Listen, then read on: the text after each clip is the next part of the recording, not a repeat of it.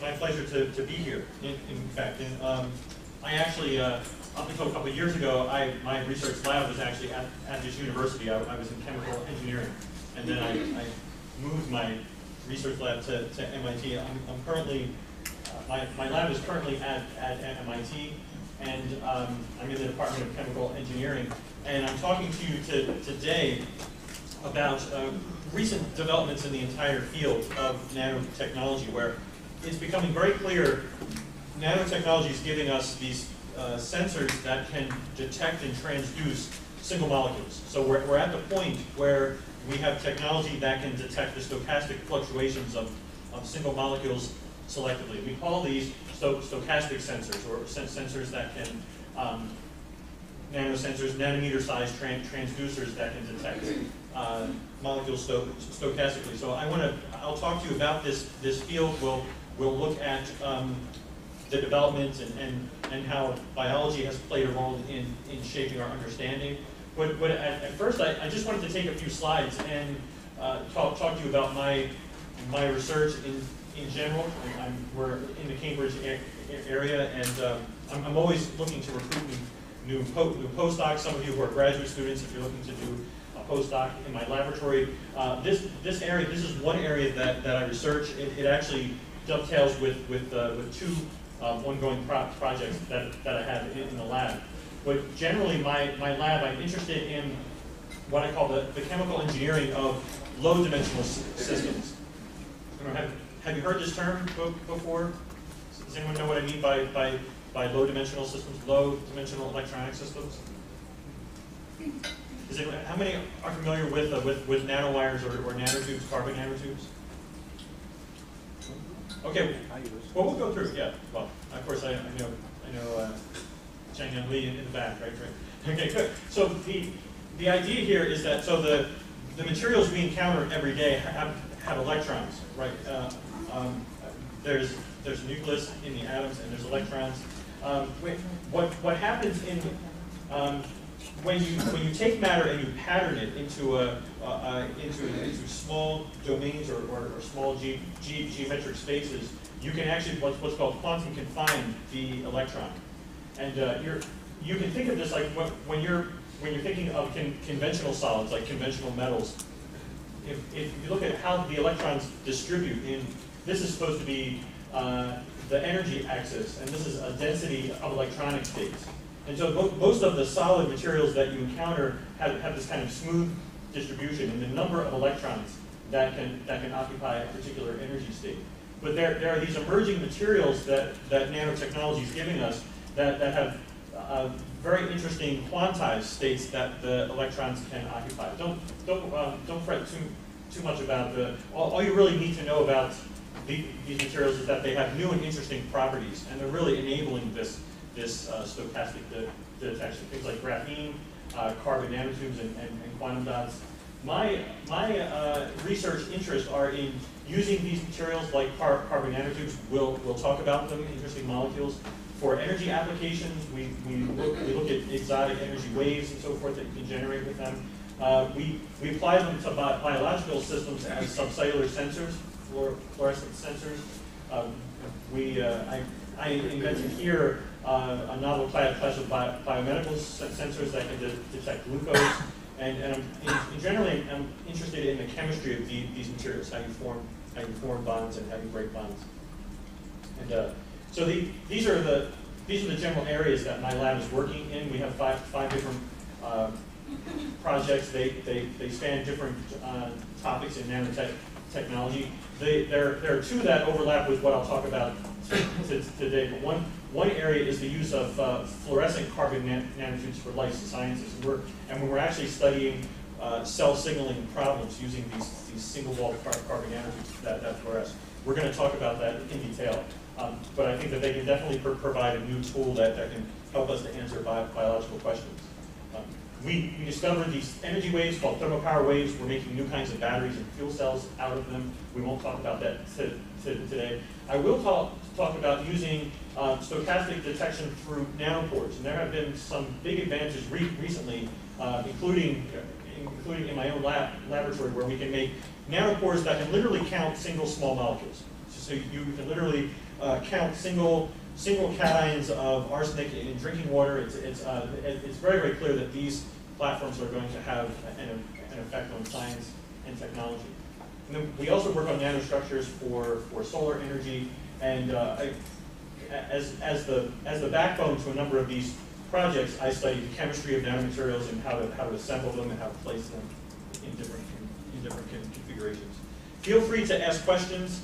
We have plenty of time. I can easily tolerate an open or interactive format, so yeah, feel free to ask questions. And these topics here, I'll talk about stochastic detection in the context of these two projects. Fluorescent carbon nanotubes that can actually detect single molecules, and we're applying them to biological systems. But first, I'm very proud of a paper that's going to be coming out in Science next month on what I call coherent resonant transport in nanopores. Now that we're able to make nanopores that are the size of single molecules, even small molecules, we're learning about very exotic transport behavior in them. Okay, this is how my lecture today is organized. I figure I'll give a kind of a brief layman's introduction to stochastic sensors and the basic idea of why nanomaterials are contributing to making useful tools that behave as stochastic sensors. And then I'm going to talk about the two projects that I just outlined. We're using these molecules called single-walled carbon nanotubes, and I'll give you a brief introduction. And then the two systems that I'll talk about will be using carbon nanotube nanopores. This is really for the first time we're looking at using the carbon nanotube itself as a pore for counting single molecules, like a single molecule key. And then hopefully it won't be too much of a transition. We'll talk about carbon nanotubes also fluoresce in the near infrared, and this is an area that I started using them as sensors. And we can actually get the fluorescence of the carbon nanotube to flicker in response to molecules absorbing off and on. And so the question here is what can you do with such a sensor? You can count single molecules, and we're applying these sensors to self-signaling problems. And so we'll do an in-depth example of how you can use stochastic sensors to solve problems that no one else has been able to solve. Okay, so I'm pretty excited. In fact, stochastic sensors. I want to ask how many of you own a car? All of you? Okay, great, good. So raise your hand very high. If you okay, great. Well, how many have driven in a car before? How many of you are electrical engineers? Oh, okay, great. I was going to ask if your car today is actually drastically more sophisticated than it was, when if your grandfather owned a car. Or there are sensors all over it. There's one very important sensor in your car is actually one that detects oxygen. And this is not so much a recent development, but if you looked on the underbody of your car, some of you are engineers. Do any of you tinker with cars or put them together? Mike, just to let you know that roughly half of the students are from Taiwan. It's actually quite expensive to own a car in Taiwan. That's okay. So half the class owns cars, and the other half has driven in a car. So okay. I don't think there's any cultural friction here. I think this is good. No, I need to talk about the oxygen sensor in the car. I think I'm okay. I just wanted to use as an example, and I'm sure we're all interested in technology, so I'm sure that you would know how things work. Anyway, this could be a sensor in a chemical plant, or it could be an environmental sensor. But your car has a very inexpensive aluminum oxide sensor that operates at pretty high temperature. It goes into it measures the oxygen that's present in the fuel stream of your vehicle, and it does this to control emissions and also to keep the combustion happening. And it's a very typical sensor. It's a great place to start because it operates very simply. You place 12 volts across the sensor, and depending upon the oxygen concentration that it measures, so the oxygen sensor will report a voltage, and that voltage corresponds to some ratio of fuel to oxygen. So this is a very, very typical sensor. And it works pretty well, it's reliable. So the question to start to ask, so here, if you take a look at the size scales here, you have this sensor is about 1 centimeter long, and a diatomic oxygen molecule is about 0.12 nanometers. Okay, so there's a big disparity between the size of this transducer and the molecule it's detecting. But what happens if we take the sensor and we shrink it down to molecules that are that are of the size of the thing that you're detecting? So these molecules are called single-walled carbon nanotubes. I've been studying them for the past 10 years, and they're carbon frameworks. These look like chicken wire cylinders, but they're conducting. So you can actually use them as an electrical element, just like this oxygen sensor. And what happens when we can take a look at some of the time scale, the length scales here. So not to go overboard here, but you have the carbon nanotube is one of the first sensors that we have that's a robust transducer at the nanometer scale and below. So you have the atomic scale, the things that you're detecting. They're below one nanometer. And now we're making sensors and transducers that can operate in this realm. And this is very different from when we had, if you look up if you look at the several orders of magnitude difference between the oxygen sensor, which is up here at 1 centimeter, and these new transducers. And you see this across many areas of nanotechnology. You're seeing now platforms, when you shrink a sensor down to the nanometer scale, you begin to be able to detect single molecules, stochastic fluctuations. And the question is, what does science do with that? And this is an open-ended lecture in that we're still learning. And this is one example I wanted to highlight. This is an example from one of my colleagues at the University of California, Irvine, and he's a Phil Collins, and he showed that. So here he's taking a carbon nanotube, and he places an electrical a voltage across the carbon nanotube, and then as a single defect in this nanotube interacts with a certain organic molecule, he can actually see what looks like noise at first. You can zoom in, and on the baseline, he's actually able to show that you're able to detect the stochastic fluctuations of, in this case, this molecule is undergoing a reaction to a mixed urea. But this is now becoming very, very, very, very common. In fact, I'm going to present two other systems where we have these nanoscale transducers that can detect and sort single molecules. And the advantages there are that we've in science, we've never had the prospect of this level of detection in devices that are so small. And so this device that Phil Collins is using is really only, the device itself can be fairly miniaturized. You could imagine it being in a watch, there's some fairly sophisticated electronics that are peripheral. But the prospect of taking a room full of molecules like this and sorting through each one and looking for harmful agents or agents that are damaging to the environment, and this is going to, I think, have a significant role in shaping our technology, our technological future.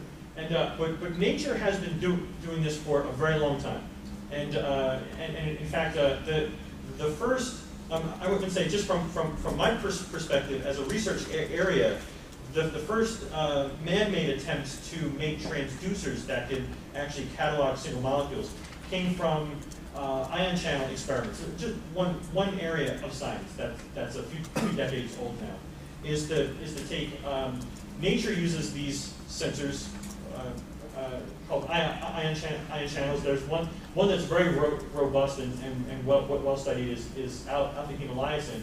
It's actually a bacterial endotoxin. And what it does is, when it encounters a lipid bilayer membrane, it has a section that will partition into the membrane and make a hole, and then it has this exterior portion that provides a channel that's almost infinitely customizable, and you can actually make this channel so that it can recognize and sort a wide variety of molecules, and then count the potential. You can count the potential changes as the molecule enters, and this is a very well established area of science, the study of these ion channels. How many have encountered these in your research or in your studies? How many are seeing these for the first time? Okay, great. Well, we're going to talk a little bit about synthetic equivalents to these ion channels. In fact, so in a typical experiment, what researchers would do is they would after purification of this alpha hemolysin, they would make a support over a pressure differential apparatus here. So these are two liquid reservoirs connected by this tubing with equilibrated pressure, and over a scaffold. This could be a membrane that's porous. They form a lipid bilayer. It's pretty easy to do that. You can just take lipids; they'll self-assemble into a bilayer, and they'll look just like a cell membrane. And then what you do is you just add alpha hemolysin at very low amounts until you think you have one ion channel spanning these two reservoirs. And what you can do is you can then apply an electrical current in both reservoirs, and then if there is if there's an ion channel that connects these two reservoirs, you'll measure a current, a very small current. And the idea is that anything that blocks this pore will cause a stochastic diminution in this current, and that's called the Coulter effect. We're going to take a look at the Coulter effect in more detail in a couple of slides.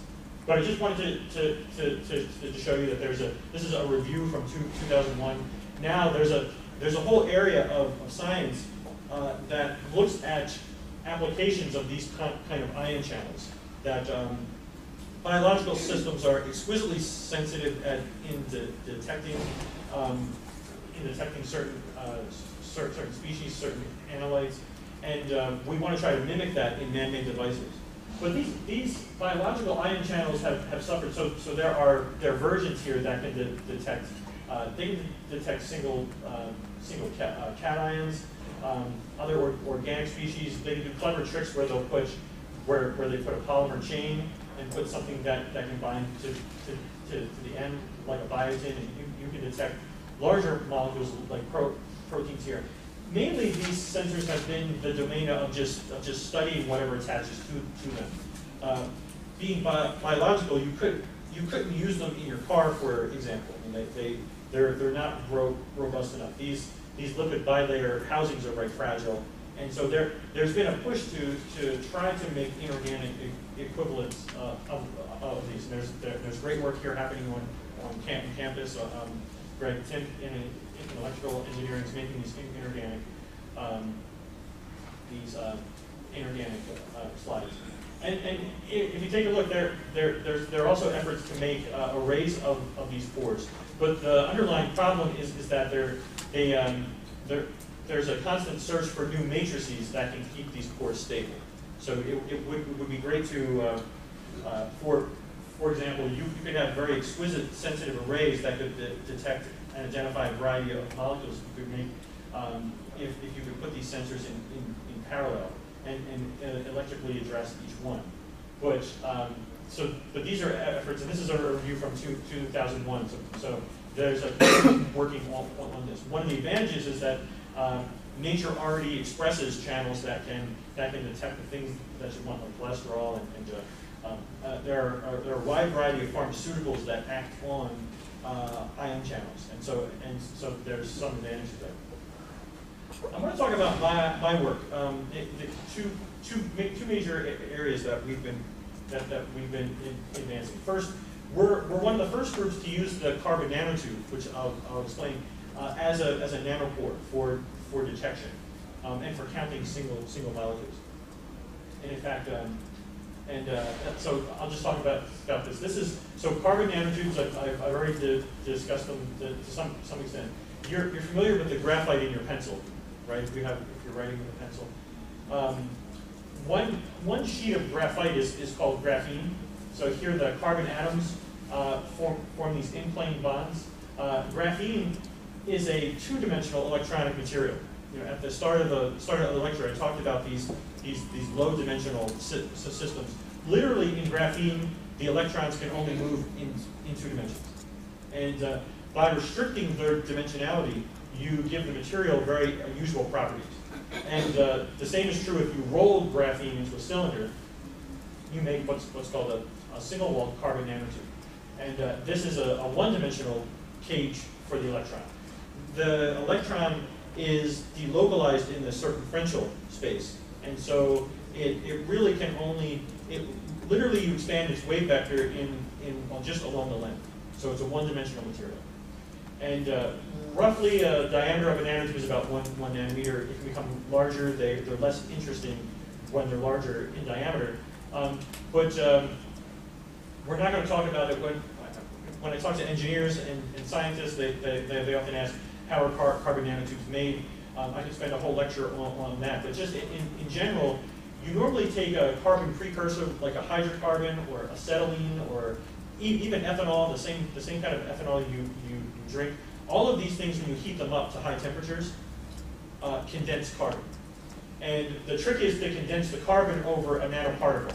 So if you have a nanoparticle, and there are a variety of metals that do this, roughly around 1 nanometer in diameter, the carbon will condense, form a it's a little more complicated than this, but it forms a coating on the particle.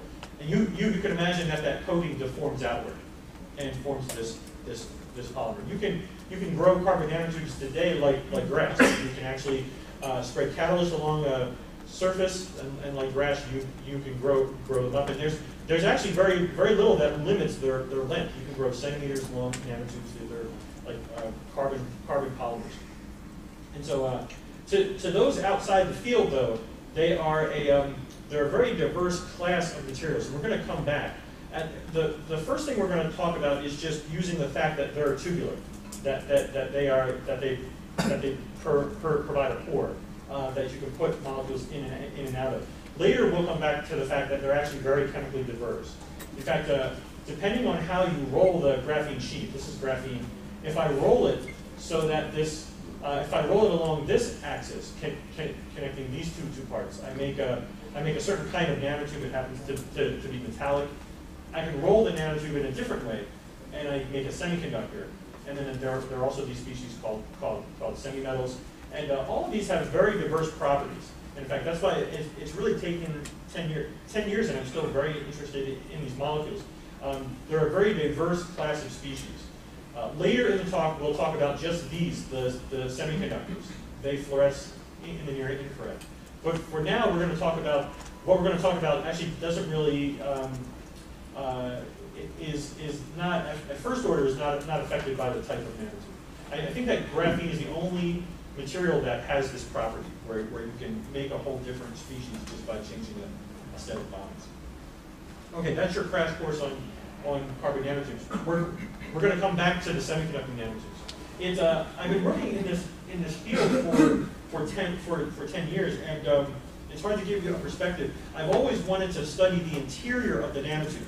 It's a molecule about a nanometer in diameter, and it's essentially a big tube. So it's just asking to have molecules go through it. And there have been, the people who have really investigated putting molecules inside the nanotube have been the molecular dynamicists. They're fascinated because it's a closed system, and it's easy to study. And they've been publishing papers making very significant predictions. They predicted that water would flow enormously fast through a carbon nanotube for its size. And they talked about how these nanotubes could make for revolutionary new fuel cell membranes, membranes that could conduct protons very selectively at high rates. You could store energy.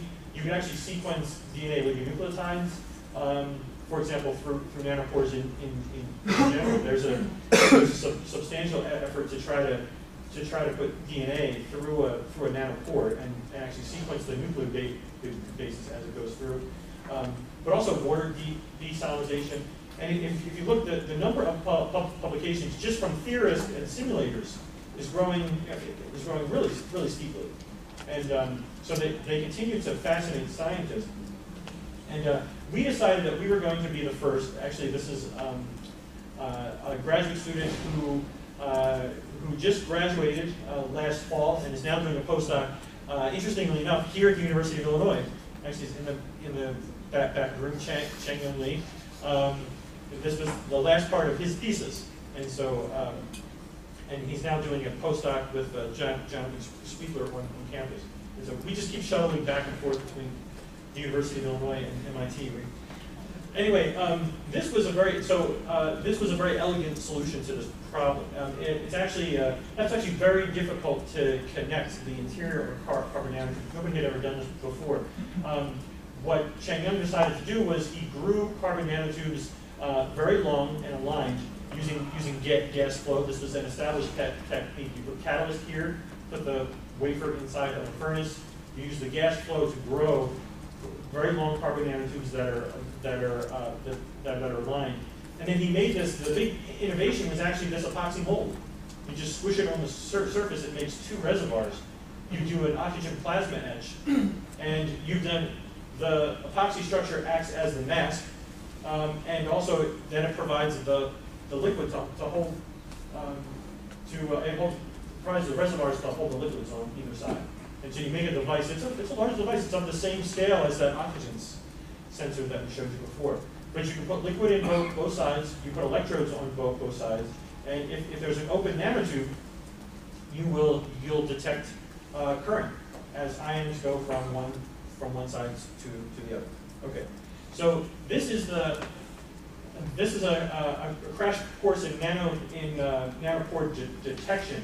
If you're getting electrical current through a very small nanopore, then the way to prove that is to block that nanopore with something that's commensurate in size.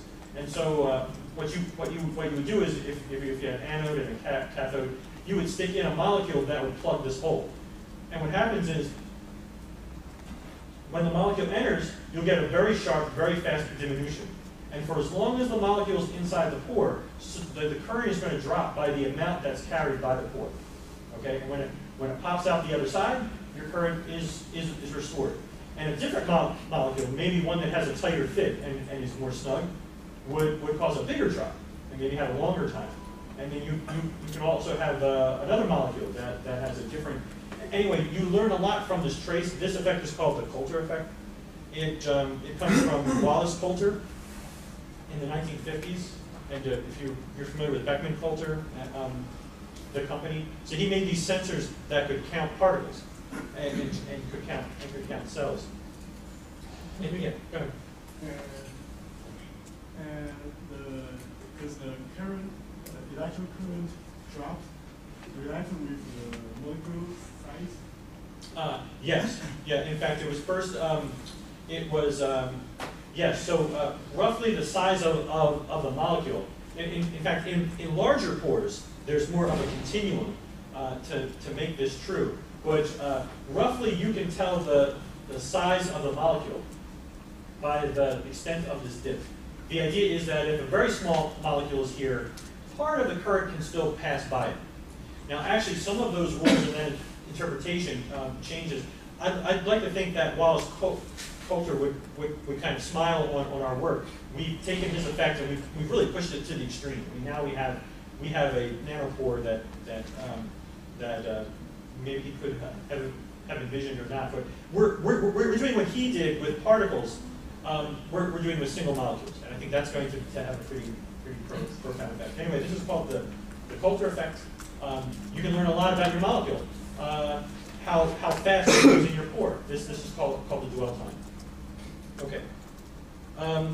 So we were very pleased. This is our setup. We have electrodes on either side. And we were, I still remember the day that Chang Young started to show me these stochastic diminutions. After we did a lot of, we studied a fair amount of interesting phenomena that we never really have any interest in publishing, was transport of liquids on the outside of the nanotube and through other kinds of defects in the structure.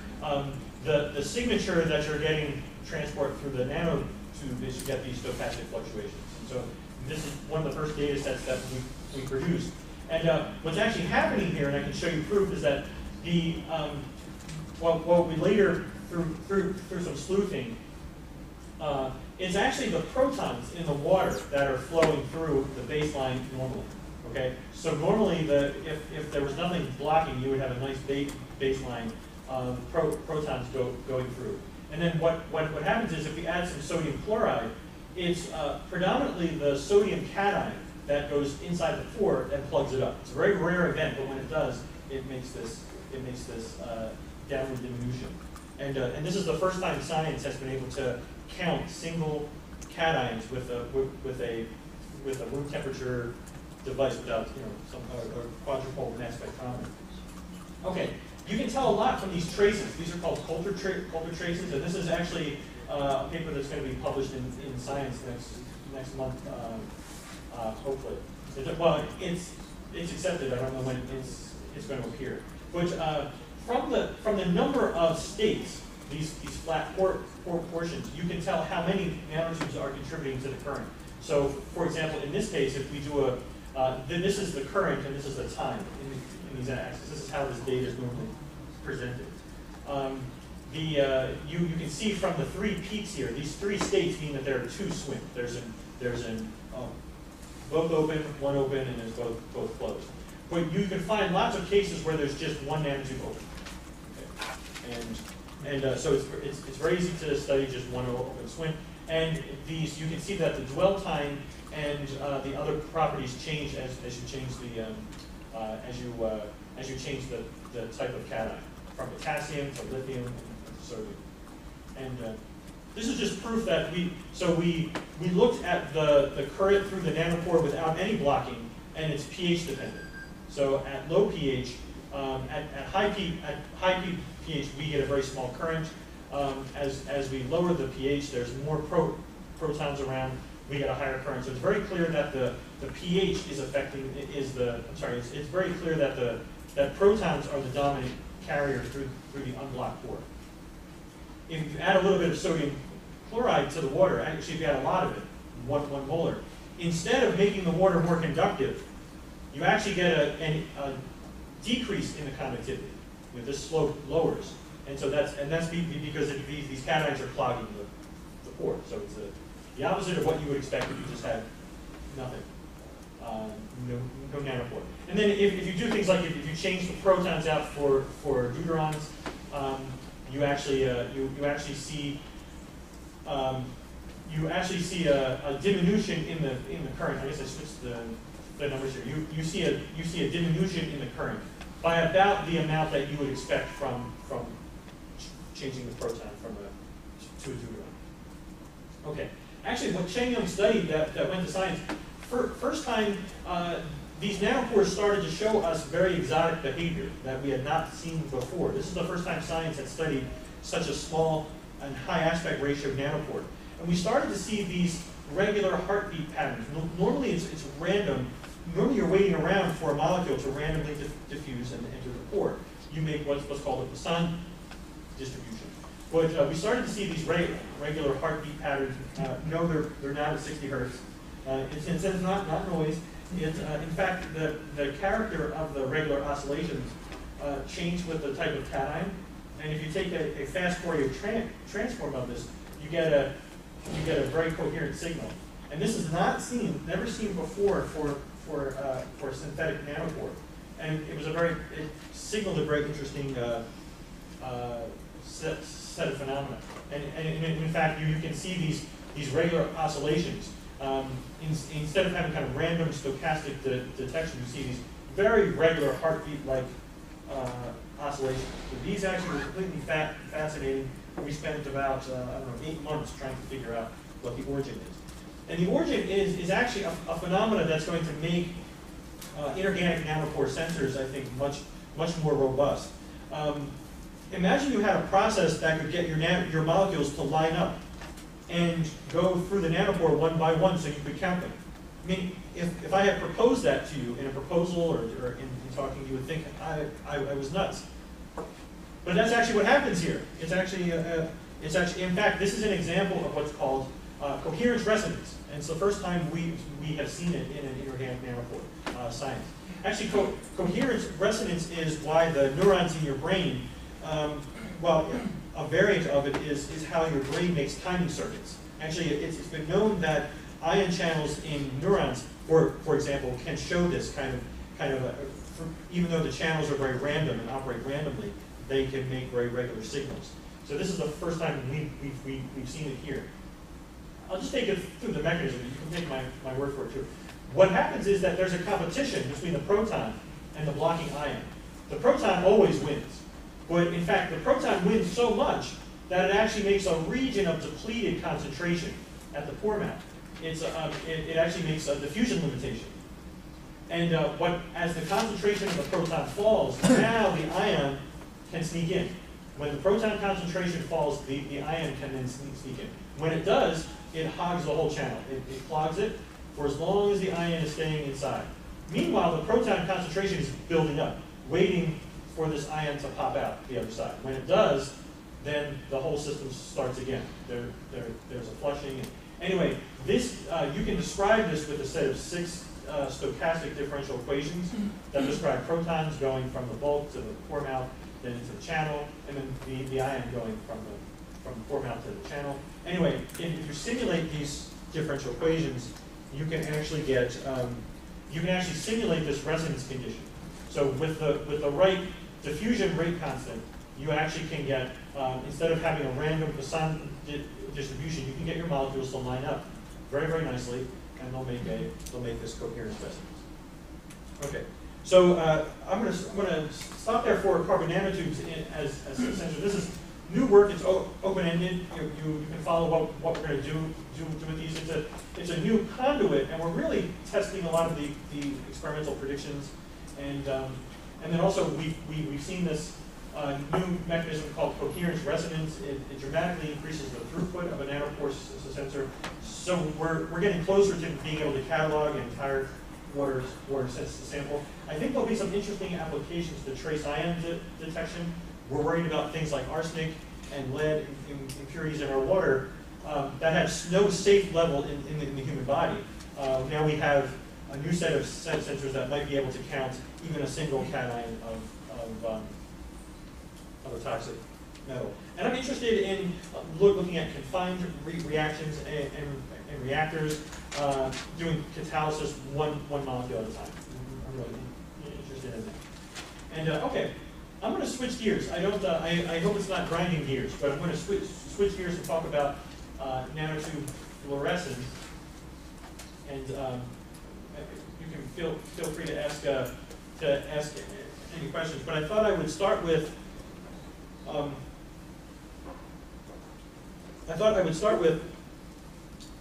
That we're going to talk about now a particular class of carbon nanotubes, just the semiconducting carbon nanotubes. And I thought I would start with why the semiconducting carbon nanotubes have that property.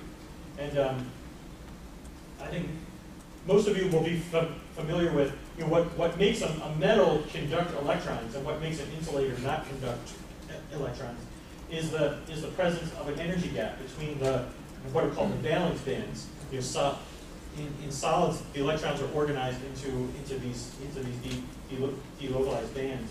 An insulator is just a metal that has a very large gap that prevents the electrons. There's a huge amount of energy needed to get the electrons to go up into the conduction band, where they can flow in a wire.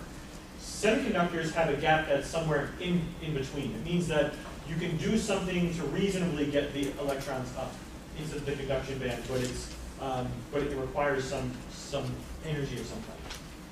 And carbon nanotubes have this exotic electronic structure because of graphene. We don't have to be material scientists. These are basically the the valence bands and the conduction bands of graphene. It has this hexagonal shape because graphene is made up of these hexagonal units. But basically, the strange thing about graphene is that it's a metal along certain points in this what's called the Brillouin zone. And it's a semiconductor along other axes. If I look at graphene along this axis, I see a gap. But if I look at it along these points where the valence and conduction bands touch, it looks like a metal. So, graphene has built into it this duality, this kind of strange behavior. And in fact, if you map this onto a two-dimensional realm, what happens is when you roll the carbon nanotube, you constrain the electrons in just a certain path in this space. So the difference between graphene and a nanotube is that when you roll the graphene into a nanotube, the electron really can only sample this very restricted domain in the Brillouin zone. And the rule's pretty clear. If these lines intersect one of these metallic nodes, you get a metal. We're not going to talk about those. We're going to talk about the cases where these lines don't intersect this metallic node, and you have a semiconductor. Not to overwhelm you here, but there's a nomenclature for naming carbon nanotubes. It's the vector that touches the 2 points. So this is the point. This is a 10-10 carbon nanotube. It's literally 10 hexagons in this direction, 10 hexagons in this direction. Make this vector that connects between these two. So you would connect those two, and you make the metallic nanotube, the 10-10 nanotube. And these are called armchair nanotubes. You're supposed to be sitting here, and these are the arms of the chair. And these armchair nanotubes, if you take an electron and you confine it into a nanotube or a nanowire, you make a, this is going back to this plot of density of electronic states. This is a number of electrons sitting at a certain energy. You get these very sharp energy levels. These are called Van Hoek singularities. And they're what we're going to talk about in a minute. But there are lots of nomenclature. There are a lot of other nanotubes you can define. There's this 10-5 nanotube, and this is called the chiral nanotube. And these happen to be semiconducting. They have a semiconducting gap, and so we'll talk about why that's important. We're used to taking a look at these graphene sheets. So I hope you're not lost in looking at this. This is my only joke in the entire lecture. So there's no other jokes coming. So that was your chance to laugh. Anyway, no. Hopefully, so there was a little bit of material science that I needed to give you. Really solid state physics. But now we'll talk about sensors. We'll need that nomenclature. So this, you're used from your physical chemistry.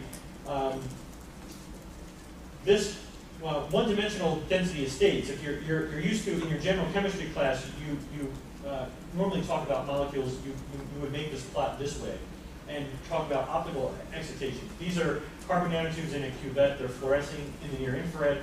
What you're doing is you're actually shining light at one wavelength, and you're exciting an electron from the valence band into the conduction band. And then that excitation will decay. It's called an exciton. It'll decay to the band gap, and then it'll fluoresce. And you're seeing that fluorescence with an off-the-shelf digital camera. You can vary the excitation energy.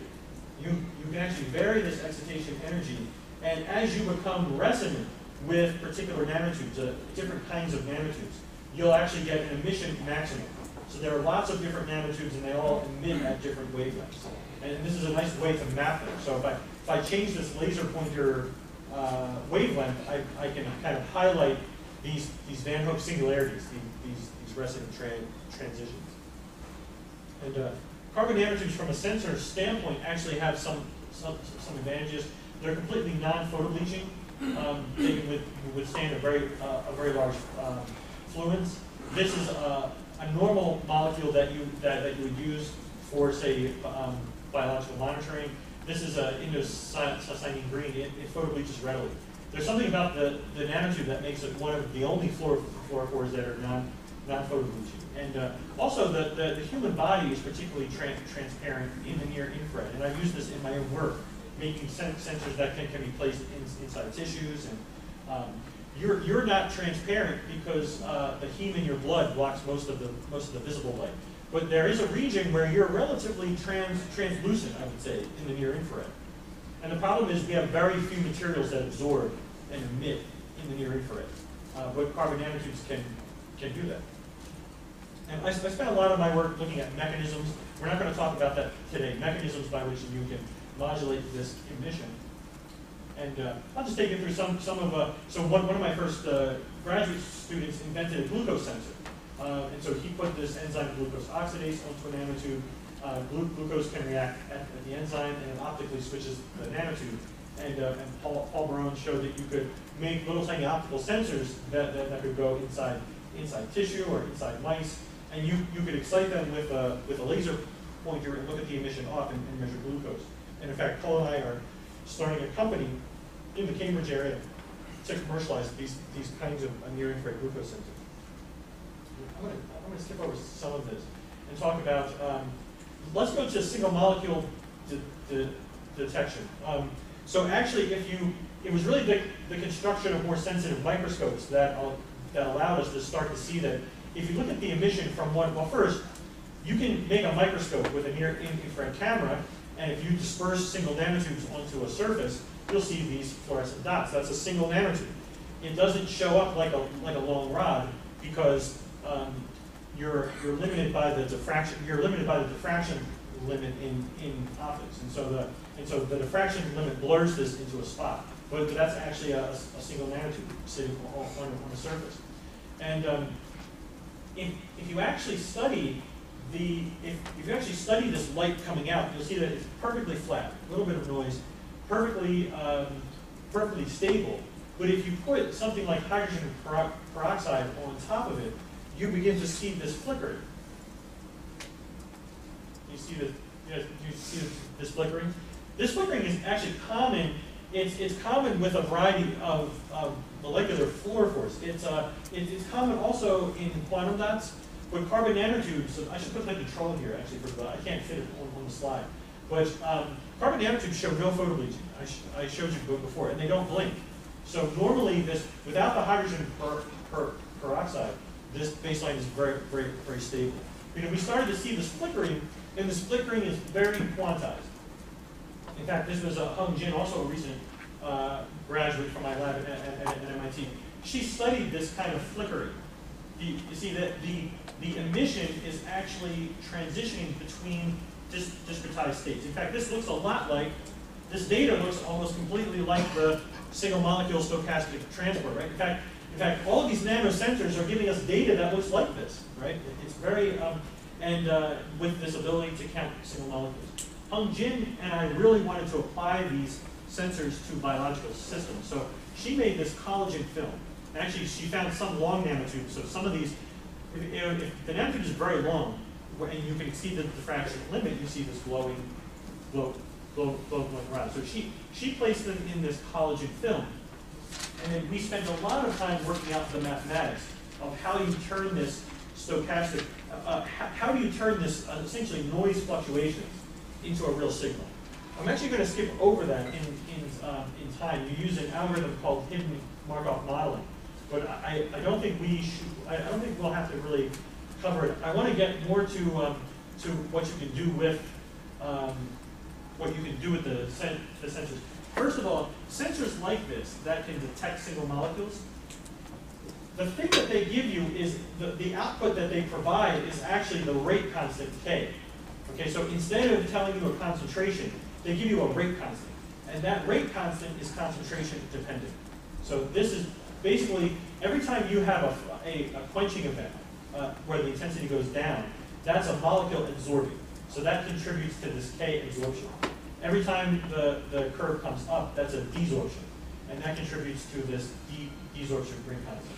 And you can see here that the adsorption rate constant increases with concentration. The desorption rate constant really doesn't. And Hung also used this manganese oxide just to prove that this is a catalyst that grinds up it chews up the hydrogen peroxide, and as it gets chewed up, you get a respiration. So she's just making it very clear that this response is from the hydrogen peroxide. And she invented this film that allowed us to very selectively detect hydrogen peroxide, to the exclusion of a lot of other things that would complicate a cellular measurement. Okay, so at this point, we have published a paper on stochastic sensors. This is, I actually lied, this is the second joke in the talk. It went over equally well. There's no response. Anyway, this is supposed to be a fluorescent carbon nanotube interviewing for a job. So it says on your CV you can detect single molecules, right? But how do we apply this to cell signaling? In fact, we have a paper that just came out earlier this year in Nature Nanotechnology, where we're trying to teach the community what you can do with these stochastic sensors. We have a little bit of time left here, but we decided to study. I'll give you a crash course in a biological problem. A very, very well-studied membrane protein is called EGFR. It's called epidermal growth factor receptor, and it's the model. It's one of the model signaling proteins that's operative in many areas of your body. Basically, it's part of it's called a tyrosine kinase. It's part of a signaling mechanism that nature has. Basically, growth factors bind to the outside portion of this membrane, and what this does is it causes this molecule then to participate in phosphorylation reactions, certain kind of chemical reactions that then cause other things to happen and other things and other things. And this is a signal. This is how the cell responds to what are normally growth factors or other kind of signals that it's collecting from other cells. Not surprisingly, in cancer, this pathway, which is related to cell growth, becomes corrupted, and tumor cells will often dramatically overexpress this EGFR. Okay, this is a very well-studied area. Many biologists and biochemists there's a huge volume of literature. And in fact, it's a huge industry. Monoclonal antibodies to block this protein are over $1 billion a year. Okay, it's actually an anti-cancer therapeutic to try to shut down this pathway. So the idea is to try to use this to target cancer cells to try to. We studied a very strange result by another lab, Technolog and coworkers. This protein seems to make hydrogen peroxide at the protein itself. And in fact, if this is, I'll just take you through the. This is, I'll just show you this as proof, or you can take my word for it. Here, they're basically showing that if they add the EGF is the molecule that EGFR wants to respond to. When they add it, they see the molecule and they see its response is the phosphorylated version. If they add this molecule called catalase, this catalase destroys hydrogen peroxide. They block the signal. Okay, so if you had catalase, you block the signal. They had a hard time proving that hydrogen peroxide was being generated at this EGFR and participating in the signal. But it was very clear if you interrupted this hydrogen peroxide, you blocked this very important signal. And in fact, their model is very controversial. In fact, my student Hung Jin, when she was trying to defend her thesis, the thesis committee was even very skeptical that they weren't skeptical of our work. They were skeptical of the fact that these proteins were even producing hydrogen peroxide. But it's very clear. In fact, there's this very strange model by Technolog and coworkers where the molecule comes in and binds to the membrane protein, and hydrogen peroxide is made on the outside portion, and then this hydrogen peroxide has to diffuse back in, and only phosphorylation can only happen when that process proceeds. And there are two different mechanisms, but they both involve hydrogen peroxide having to be made and go back into the cell. Nobody understands why nature does this, and the problem is there's no way to detect the hydrogen peroxide coming from a single membrane protein or from membrane proteins. And in fact, so it was an excellent application of our work. It's a signaling problem that no one else can detect.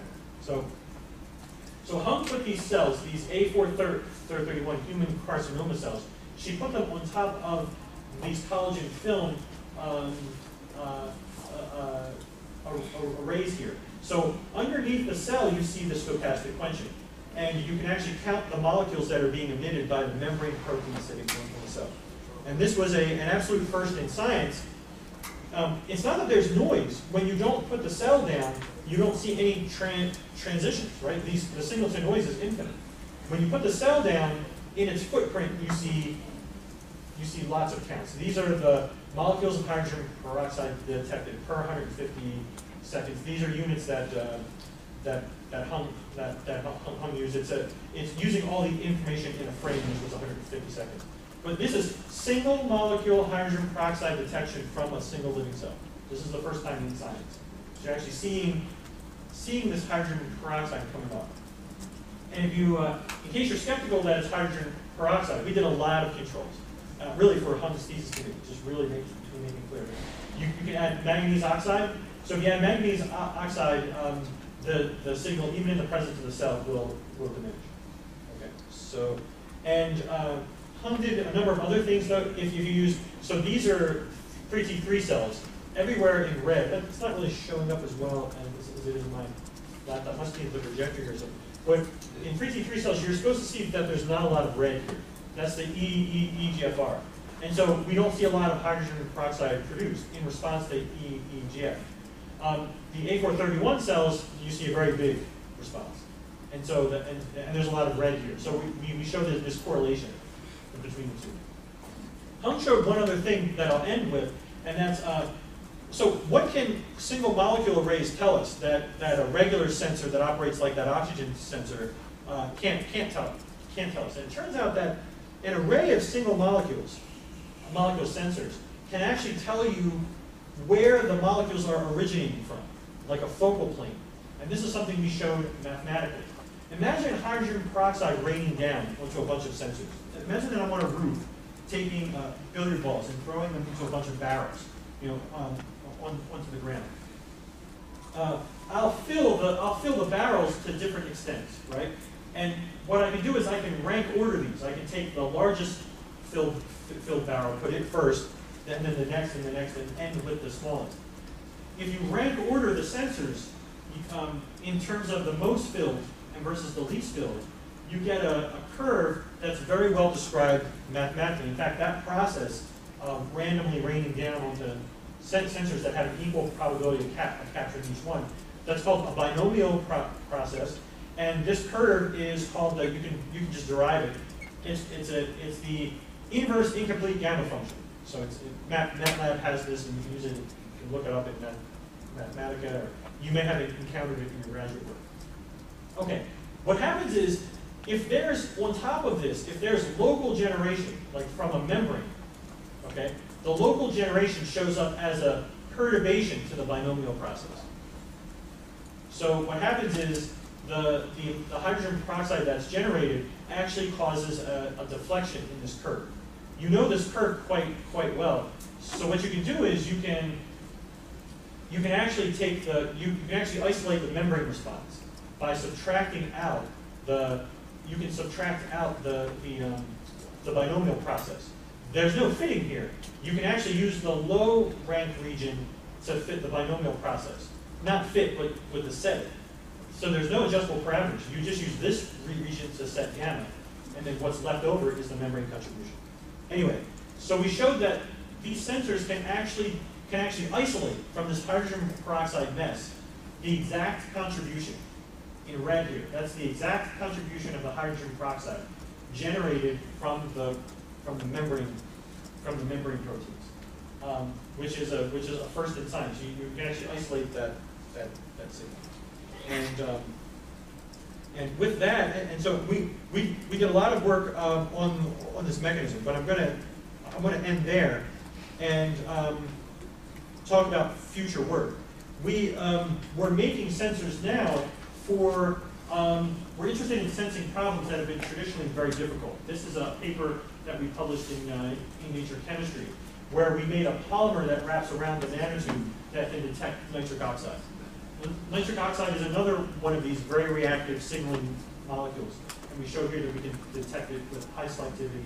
And we made the first reversible nitric oxide sensor. There's actually nothing else like it. You can't.